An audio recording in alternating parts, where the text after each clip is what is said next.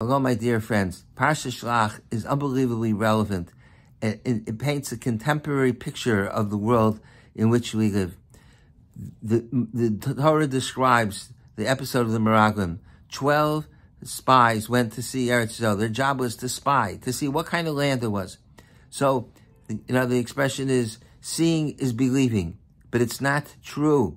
You can have two people looking at the same exact thing, and what they see is worlds apart. It's like a Rorschach test. One person looks at it, and he sees monsters all over the place. Another person sees beautiful flowers. Beauty is in the eyes of the beholder. Reality depends on how you look at it. It's not fixed. It's not like this is what it is. Two people could see exactly the same thing and come away with a whole different impression.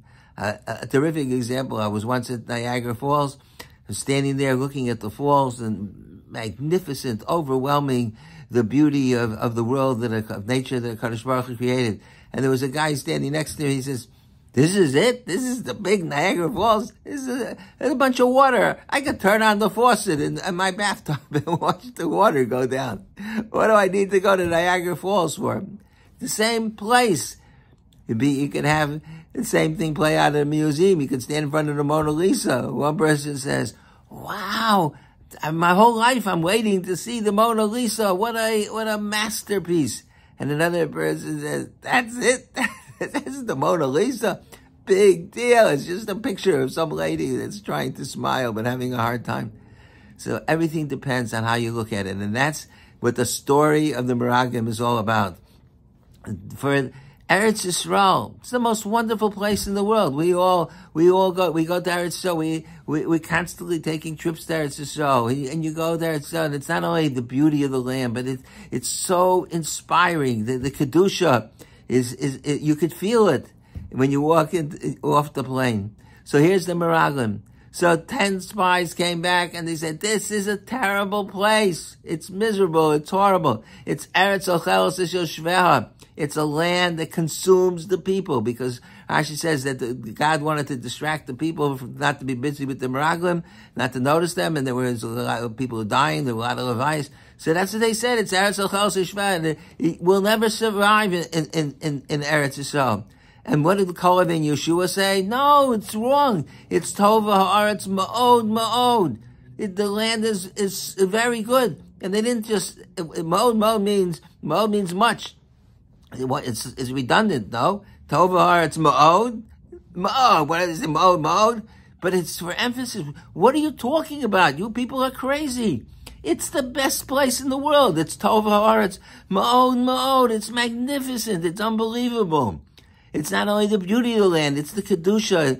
The Meraglim, they didn't see anything. They didn't see the Kedusha, they didn't see the beauty. All they saw was a place that Eretz Ochelos Yoshveha, and they swayed the hearts of the people. And the people, in the end, they stayed up the whole night, and they were crying. And this was like a national tragedy that was taking place for them. What's going on? Do you have a chance to go into Eretz Yisrael and you say it's a national tragedy? It reminds me so much of the attitude that people have about America today.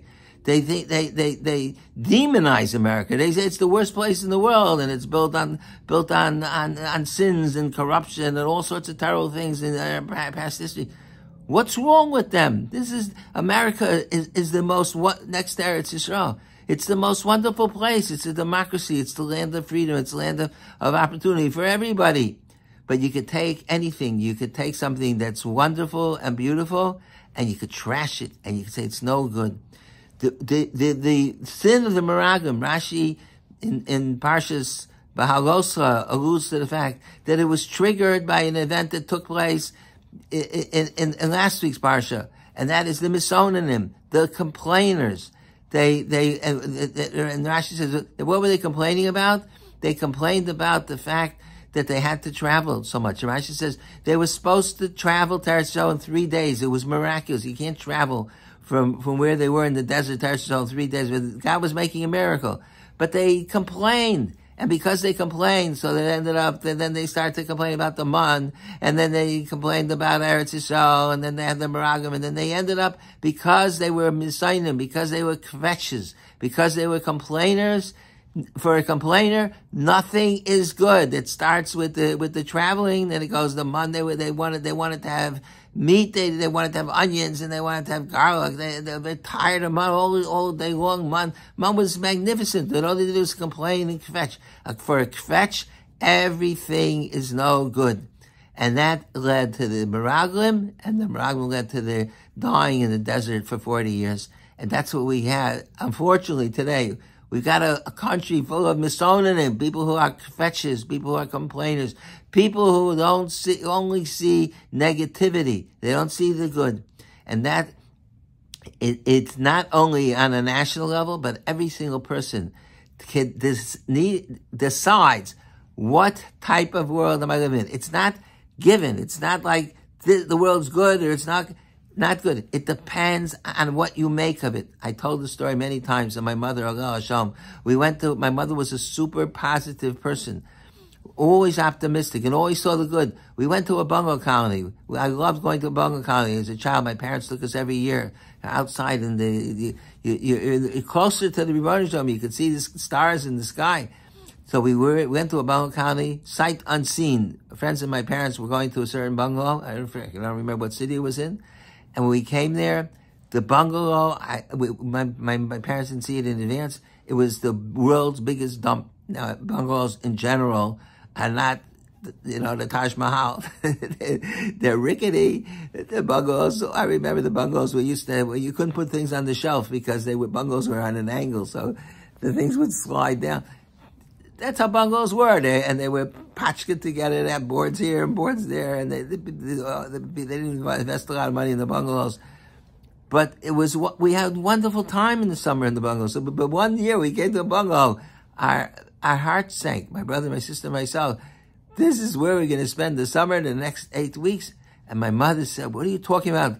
We're going to make it beautiful. We're going to make it work." And my mother spent the next 24 hours and she washed everything and she put us all to work and each one of us had a job. And she got rid of all the grime and grease that was on the walls and on the windows, and she put up shades and pictures, and I remember she bought a new tablecloth for the table so it should be pretty.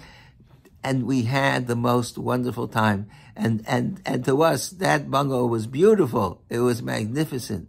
So everything, it all depends. Its beauty is in the eyes of the beholder. It's what you make of it that determines what it is. For one person, it's the world's biggest dump in the world. For us, it was the most beautiful. I wish we could go back to that beautiful bungalow where we spent that summer. I don't remember how many years ago. About 65 years ago. But that's how it is. Everything in life, it all depends what you make of it. And that's why the end of the Parashas is so fitting. The Parashas of Tzitzis is the end of Parashas Shlach. And everybody asks, what does Tzitzis have to do with Shlach? And the answer is, it's so obvious. Because Tzitzis is, it is what you make of it. Everything depends, what do you see? It's not that everybody sees it. It's just like, if you have glasses like I do, if the prescription's one way you can see, if it's another way you can't see anything. It depends the world is not given. It's how you look at it. The mitzvah is to look at it. And the Chumash says, you look at the tzitzis, u'zachartem is called mitzvahs Hashem. You'll remember all the mitzvahs of Hashem. How do you remember all the mitzvahs? By looking at tzitzis. Oh, there's a bunch of strings. So Rashi says, because tzitzis is a gematria, the numerical value is 600, and there's 8 strings and 4 knots. And also because the tchelas reminds you of the sky, and the sky reminds you of Kisei Kavod. So you can have 2 people. One person looks at the tzitzis. What do you see? Bunch of knots and strings. Nothing. Another person, you look at the tzitzis, Zachartem is called mitzvahs Hashem. You remember all the mitzvahs of Hashem. And that's a fitting epilogue for the Parsha.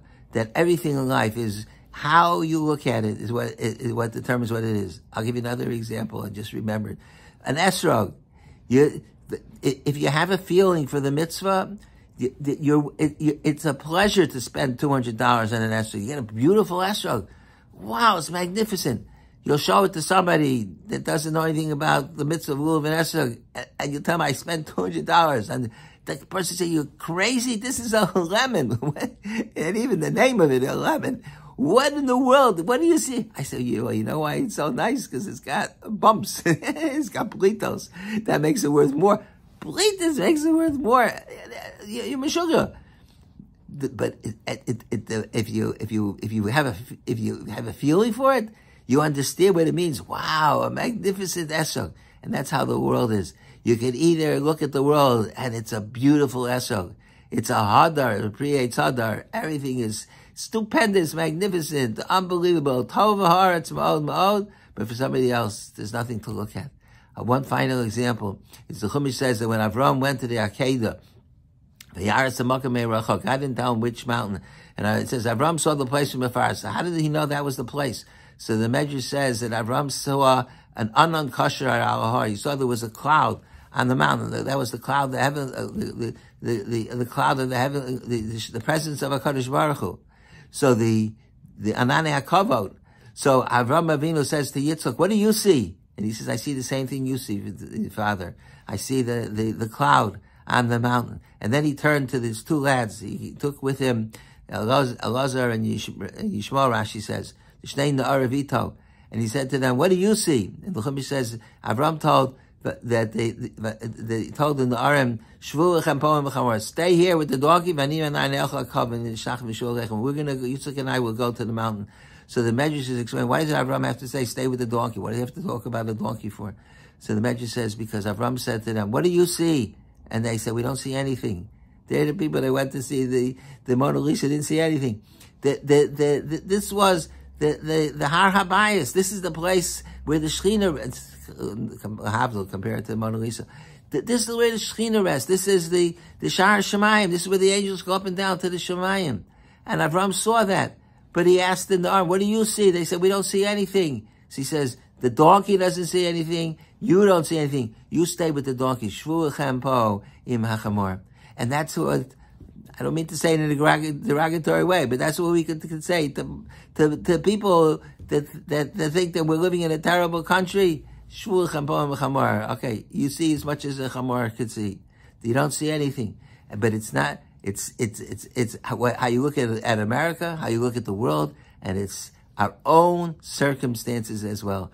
Everything depends on how you see it. It has to be, a person has to have the capacity of Re'isim also, whose Chartem is Kol Mitzvos Hashem, and he looks at it, not only the tzitzis, but he looks at the world around, and it's so beautiful and so magnificent, and we should go to Eretz Yisrael and spend as much time as we can there as well. And then when you do that, you see, you feel the presence of HaKadosh Baruch Hu, and you see the magnificent world that HaKadosh Baruch Hu created for man. That's the type of seeing that the Torah wants. And Moshe Rabbeinu, when he sent them Ragam, he told them also that you should go see the land. But they failed to see the true reality. They saw their reality, but not the real reality.